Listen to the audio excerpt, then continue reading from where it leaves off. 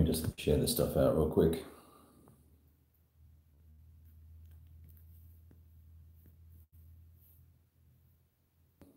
One more share.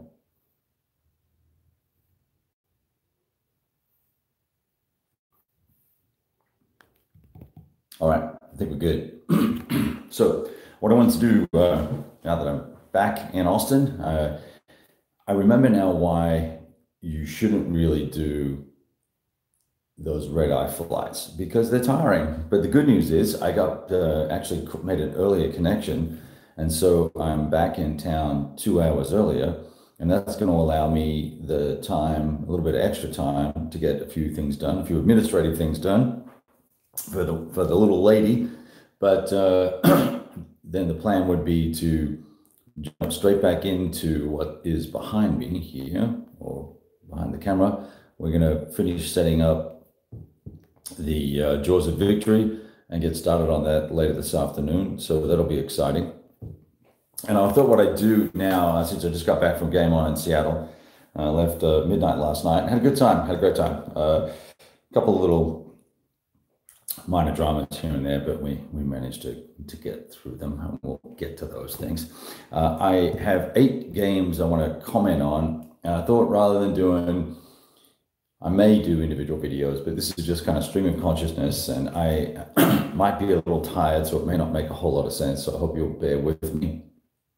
But we'll give you a rundown on the games we played, and then in the details below, when this reformats and puts itself up on the web permanently, I'll put time markers in for the specific games. So if you want to have a listen at some of the specific stuff, we can do that. Okay, so long preamble, sorry about that. So I played Decision to Kasserine, the old 3W game made in the late 70s, early 80s, I think. The new GM Waterloo game from Mark Herman. I had 2 sessions of last 100 yards. One was a playtest of a new paratrooper module, and then I had 2 sessions of World at War 85. One was a 4-player, 8-map, multiple battalion game, and the other was each side with a couple of companies banging away at each other, showing a friend how to play. Had some light gaming. We did Adventurer, which was kind of cute. I played some Panzer on a custom map with a custom scenario, which was excellent, and it shows us a lot of things about the Panzer system that could be done differently. Played Westphalia last night, a 5-player game, and that's where a little bit of the drama occurred, but we'll get to that, and we'll talk about that game. And then the 2 other games I want to talk about that I sat in on and watched quite a bit of was Elusive Victory and Krieg, and I think it'd be worth making some brief comments about those 2 games as well, based on my detailed watching of them while I sipped on an old-fashioned and watched very seasoned players play. Okay, so Decision at Kasserine. Now, this is probably going to tick a lot of people off, because yeah, it seems to be a very interesting game with lots of potential that wasn't completely thought through. And let's set aside all the nostalgia and set aside our love for the nostalgia of old games just because they're old games. We would still want to hope that all those old games we played and that we loved back in those days are actually good games today when we sit down and think about, hey, that battle and what we know about it now and what versus what they know. We make adjustments for all that, and then we make a judgment. And I found myself, we'd set aside most of the day to play because it looked like it was a fairly robust game. And we was over in 3.5 turns. So the Germans just stomped all over the Allies in a bad way, to the extent that there weren't enough units on the board to really make it worthwhile continuing to play. Now, I'll lay some of that blame squarely at the feet of my opponent, who did not understand the best uses of artillery or reserves, but also, and you try and help, right? But you don't want to play the game for them, so you got to let them do their thing. Look at that pink pen. So that was really disappointing. Now, of course, small counters, small fonts, Not particularly great colors on the counters, difficult setup instructions. I like the little setup chart, I guess that helped, but it wasn't very clear with what you had to know the formations, so it'll say, the 27th something, right? So unless it had an Italian name, I didn't know whether that was a German unit or an Italian unit. So I had to go rummage around both sets of counters to find specific units. So pretty frustrating. I read the rules on the plane on the way in, nice and clean. It seemed to all make sense. But when we get down in the weeds, there were a few challenges with how reserve movement would actually work for both sides, how final protective fire would work for both sides, because that's allocated at an unusual point in the turn cycle. And I think that is where first term we obviously did that wrong. When we sat down and had a relook at the rules, we're like, you know what, this is how this works. And what this ends up doing is telegraphing the defensive intent and focal areas of the defender against the attacker. And the attacker can then choose to go use their assets elsewhere, which means that you then don't get final protective fire for those other units. You may get some other artillery units that can be used or whatever, but you don't get final protective fire, which can suck. So Germans were never attacked, but maybe once, and that all went horribly wrong. I think the CRT is really cool. I think how movement and combat all works is really cool. But it was one of those games that I felt like, hey, if we had to spend another month or 2 or 3 months or 4 months and really finished this off and polished it up, it could be an awesome game. So I'm hoping at Compass, because I think Compass is going to redo this game, I hope they take the time to play the old game again and stop and think about it, and think about it not from your nostalgic viewpoint, but play the game as the rules are written and see where the little hiccups are, because it could be an awesome game. Great terrain, really interesting situation, as you all know, with the Battle of Kasserine, so we don't need to go into that. So that was that. So that left me hanging for, I had nearly a full day of downtime. Part of that, I'm going to come back to, and part of that I filled with Last 100 Yards. And I got to meet Mike Denson, the designer, super nice guy. And I encourage you that if you haven't a chance to engage with him, I think you'll enjoy your time with him. He's a knowledgeable chap and very personable, and he has a unique take on things, and is also very enthusiastic and very passionate about his system. So let's deal with Last 100 Yards now. Excuse me. So it's the game, I think, at the moment in the marketplace that is your other tactical system of choice at the squad level. And if you play ASL or Lock and Load or Band of Brothers or Combat Commander, this could be your other, hey, I'm going to go play a different tactical war game at the squad level. This could be your game if you're looking for something that is different and brings a unique view of squad level combat. It's not a game you're going to get the first time. And that's not because the rules are hard, it's because the choices you need to make are hard. Am I going to, execute a form of opportunity fire? Am I going to execute an assault? And if I am going to do an assault, how am I going to do that? And where am I going to get the means to put some cohesion hits or suppressions on the enemies so that I'll have a better chance of winning that assault? If I don't win that assault, where am I going to retreat to and recover and then come back out and try again? So there's some fascinating to me thinking around what tactics am I going to use to solve this particular problem at this particular time on the board that a lot of other games don't bring you. You kind of get into that rhythm of here's an easy way to do something. So like with Lock and Load, for instance, you can, there's the mega stack tactic. There's the pushing units up and adjacent to spot tactic and things of that nature, right? There are ways you can use the game system to garner a benefit over your opposition. Same thing works for OST and in different ways with ASL and other systems like that. They all have their quirks, right? You know, dumping cards in Combat Commander, different things you can do. So, or counting cards as well.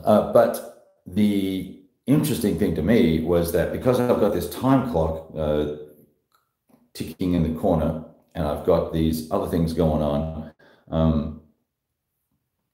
And I think, yeah, hi, Mark. Good to see you, and thank you for the comment. I think that there's a lot of interest for this game, but I think it's just struggling with awareness. And so these systems that Mike has put together are really interesting and deserve a little more attention and a little more effort from us to kind of appreciate them. I played once or twice here, and I was like, yeah, I'll get back to that game. I like it, but I don't get it yet.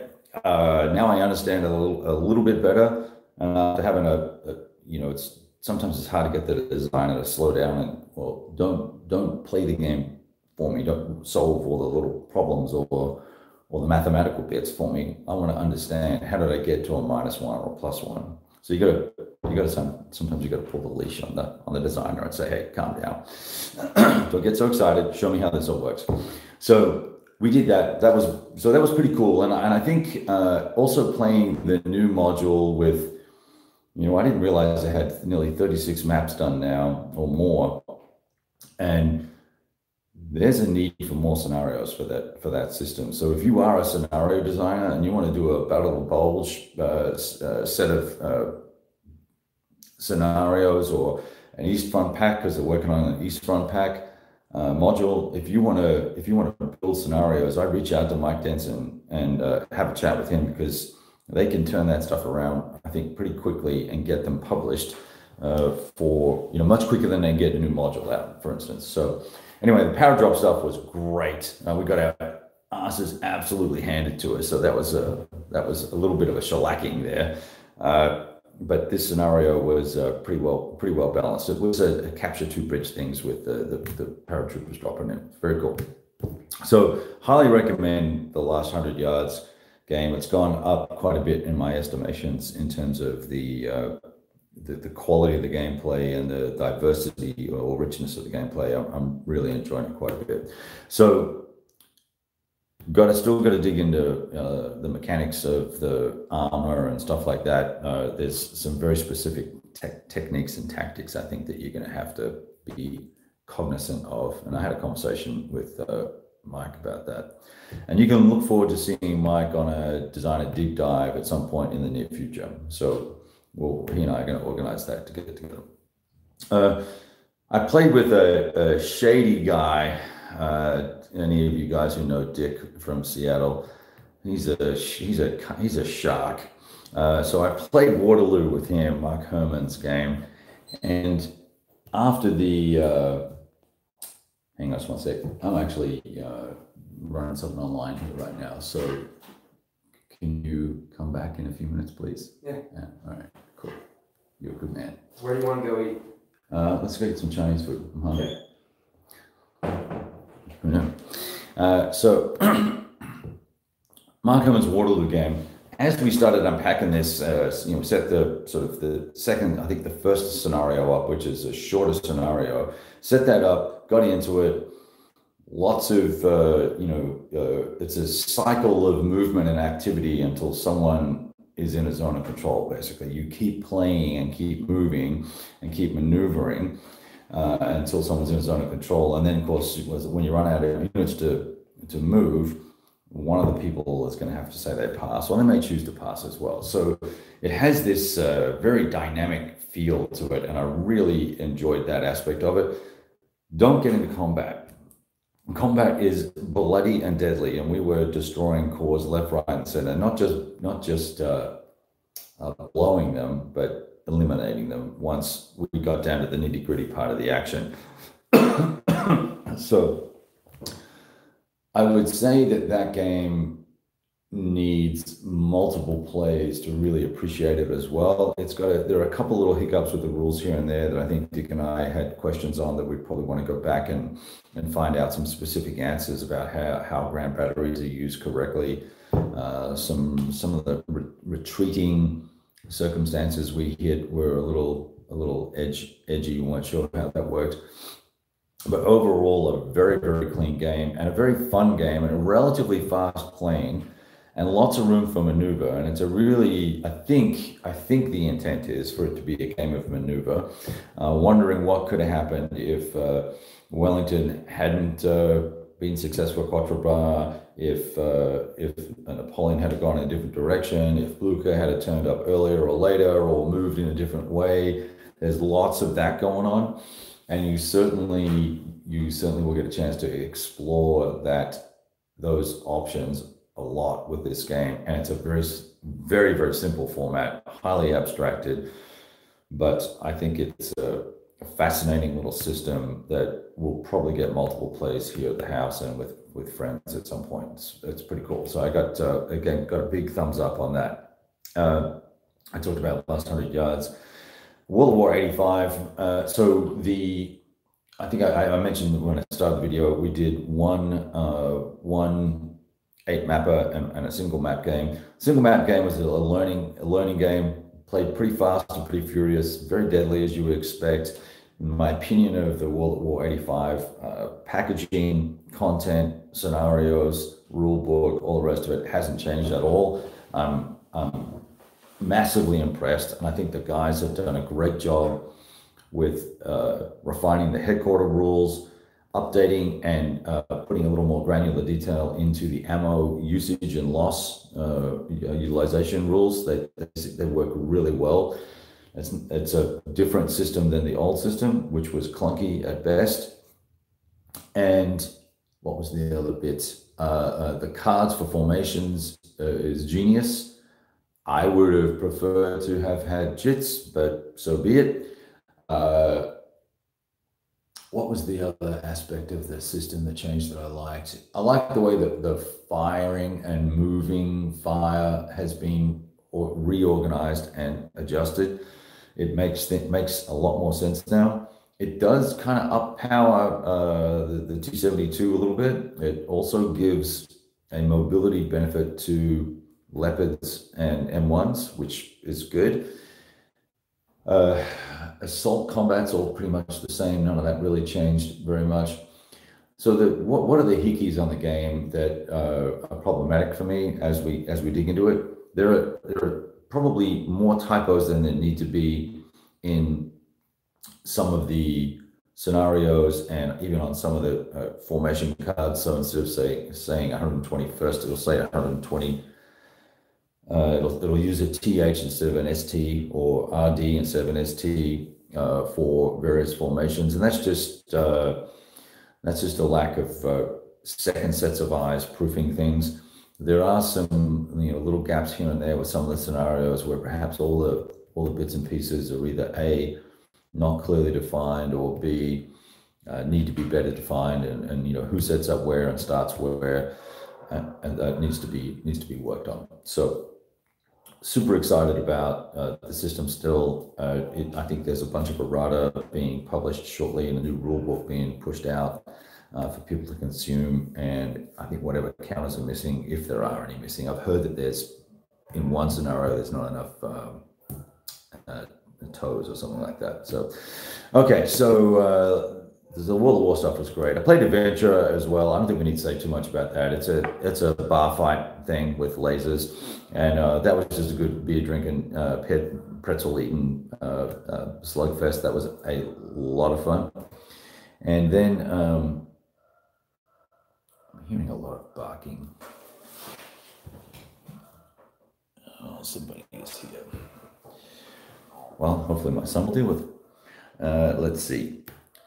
Panzer. Now, Panzer, we had two guys relatively new to the system, and the gentleman that was hosting, Kirk, did a great job of explaining how everything worked. Unfortunately, that tagged out turns to 45 minutes plus for 4 players to get something done. And I was fortunate enough to have one of my friend's sons playing with me, and he rolled all the dice. I don't think he rolled over 10 or 11 to hit in like 20 shots. It was unbelievable. So we had lots of fun with Panzer, and it just reminds me that I got to get that game and MBT back on the table because they are fantastic systems. Once it down at that low level with squads and individual tanks, another great game that if you're into the tech head stuff for tanks, that's the game to play, and particularly for the modern stuff, right, with all the aeronauty and all that sort of good business. So I think that was super, super good. Really enjoyed it. The map, so the custom art work that was kind of grafted over, put on a winter map. So we froze the river and had this winter feel, a white map. I'll post some pictures online later on. Really good, looked great, and gave it a great feel, and really took that horrible, horrible color palette for the maps in Panzer and MBT, got rid of all that, and it changed the game completely. And we also had tiny little minis as well, so that helped too. Excuse me, got a stomach rumble there. I'm going to deal with Elusive Victory and Total Krieg. I watched Elusive Victory, so I highly recommend Panzer, obviously. Elusive Victory, I'll be selling my copy of that. That's not a game for someone to play solo. And I think if you're not really into or excited about air warfare and planning and ops and all that sort of fun stuff, then it's not a game for you. I'm particularly interested in package development and planning your routes and doing the SAM strikes and stuff like that. I think that would be super cool. But I am not sure that that game is soloable given all of the hidden information. So I will be letting that bad boy go, and Red Storm as well. And it's also incredibly slow. There were 10 or 15 turns before anyone got to within striking range of SAMs or dogfights, and then really not a whole lot happens. So I don't have time in my life for that. So that stuff's going, and you know, it's not a lot of fun from what I saw. Total Krieg, on the other hand, 4 guys, or was it 3 guys, were playing the European campaign from the earliest date that you can play. Had a lot of fun with that. Enjoyed sitting in and watching them play and do their diplomacy and play their cards out and see some of the what ifs that can happen. And they had an excellent time with that. And it reminds me that I need to, I've only played the 1939 scenario on that thing. I need to get that guy back on the table and do the full whammy on that. Last topic, 2 more things.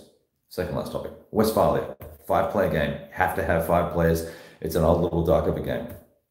And I'm trying to recall all the stuff because it was the last thing I did, played, and I had to rush out. But it's set in and around the 30-year war. So we've got each faction, Spanish, French, the Dutch, the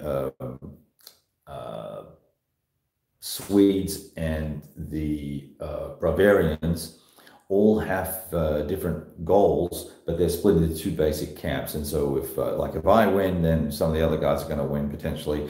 And if the French win, then he's going to draw other people along with him, and he's going to be trying to help them win, and you can try and help them win, but you might still want to do deals because it's a free and open diplomacy construct.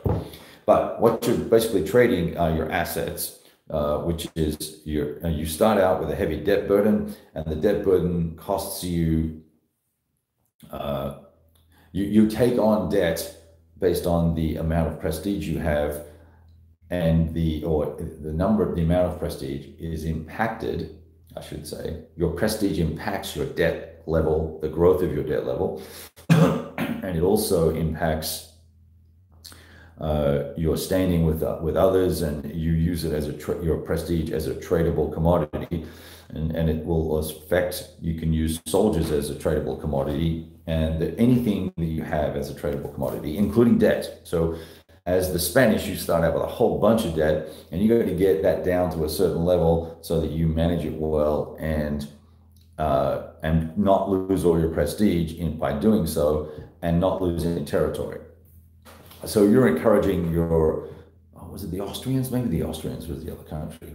Anyway, so I'm working with the Austrians, and I'm working with kind of sort of working with the Dutch, who are playing both sides against the middle, and they're a little bit of a peace broker in that regard, and they can siphon off debt and things of that nature. So this game is very short. It takes an hour and a half or 2 hours to play.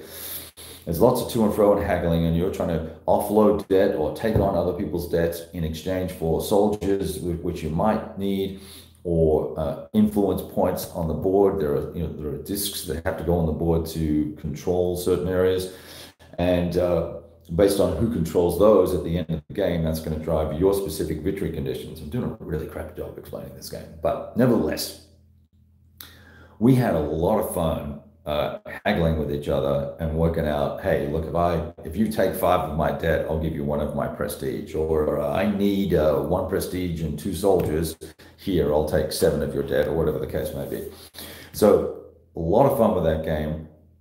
Once again, a very clean and very subtle Hollenspiel game that really struck me as being fun and fascinating. Probably not a game I'm going to run out and buy, because I would have a hard time getting 5 players to sit around the table and play it. But I think once you did play it, you'd be wanting to play it at a con, sort of later in the evening as a go-to game for later night, relaxing and have a soda pop or a beer and play that game. Lots of fun. So last thing, while I was there, I had an opportunity to talk to a new designer. Well, it's not really a new designer, but someone who's been working on Napoleonic systems for a long time. And I'll be sharing a new design deep dive in the next few days once I've edited the interview for a system called On Battles.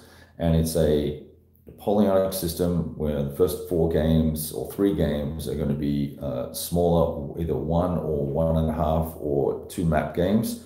And it will have the elegance and flavor and feel and detail of La Bataille, but it's going to be extremely streamlined and refined. And there'll be some fixes to, there'll be a real command system put in place in the advanced rules. There'll be very advanced artillery rules if you want to use them. There'll be more advanced means and mechanisms of using skirmishes. There's all the information will be on one side of the counter, so you won't have to be flipping the counters over the entire time, but you're still going to get the richness of the tactical detail out of this system. And I'm pretty excited to be able to get this particular system up, have a conversation with the designer about the system, about his design methodology, and share that with you over the course of the next week or so. So it's going to be lots and lots of fun. So look forward to talking to all of you soon. That was my Game On experience. Thanks, Jeff Newell and the gang for having me up and entertaining me and feeding me and being good guys. And thanks to all the folks I play games with, and we bought beers for each other here and there. Really good con. If you can get to it and get a ticket, because it sells out quickly. I highly encourage you to try it out sometime up in sunny Seattle. All right, all the best.